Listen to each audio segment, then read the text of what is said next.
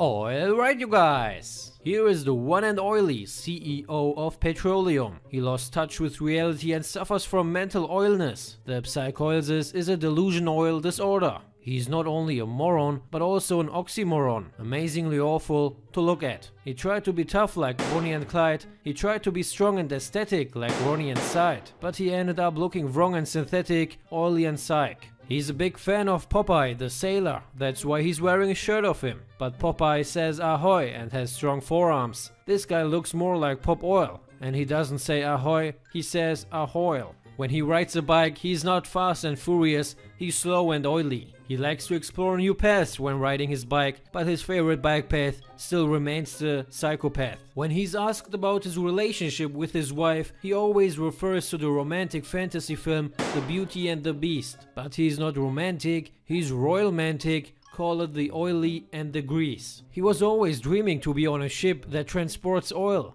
ship type oil tanker, but he ended up in a relationship with his wife, shit life, with anger. Here are 3 friends who like to eat pizza with extra oil. They don't have body fat, they call it body grease. When they eat fast food, their cholesterol level increase. They also like to eat pancakes, but they don't need to eat French pancakes to feel like crap.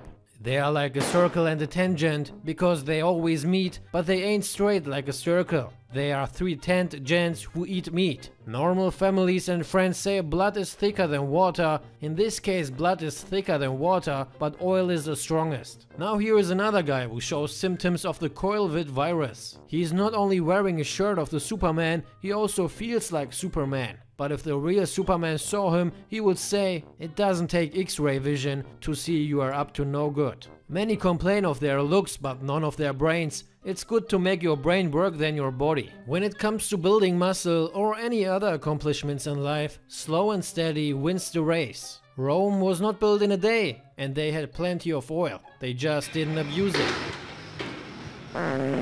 Let's put the oil to the side for a second to appreciate this workout. This exercise is called 50 Shades of Knee Pain. Never skip Dislocate Your Knee Day.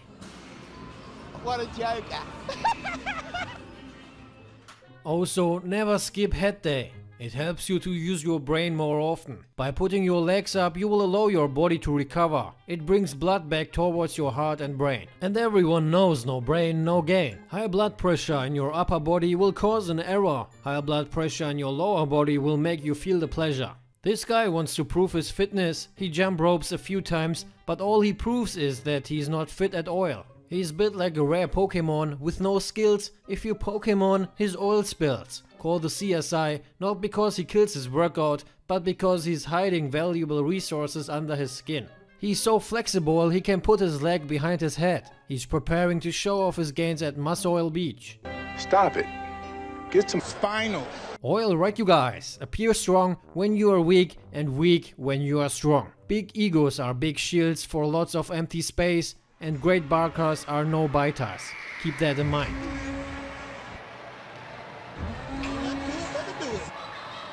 Everybody wanna be a bodybuilder. Nobody wanna lift this heavy ass weight. I know it though.